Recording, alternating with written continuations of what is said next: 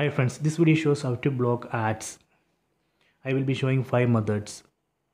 Open settings, tap on the settings app icon, then select privacy, tap on privacy.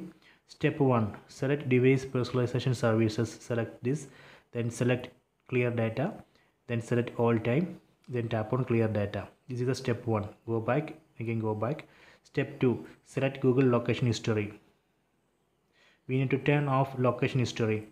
Google uses location history to show ads, so just turn off this. I already turned off. This way we can block location based ads. Go back. Step 3, select activity controls. Here we need to turn off web and app activity.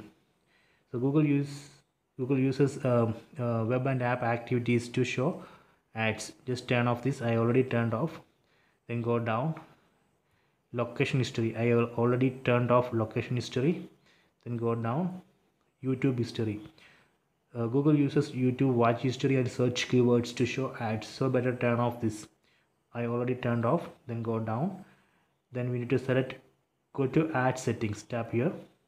We need to turn off this ad personalization. I already turned off.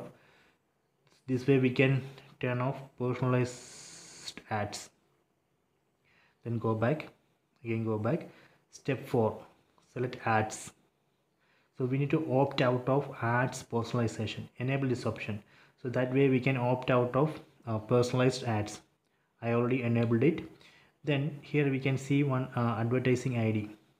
So Google stores location history, web and app activities, watch history and search keywords, everything against this ID. So we can delete that data. Just delete this ID.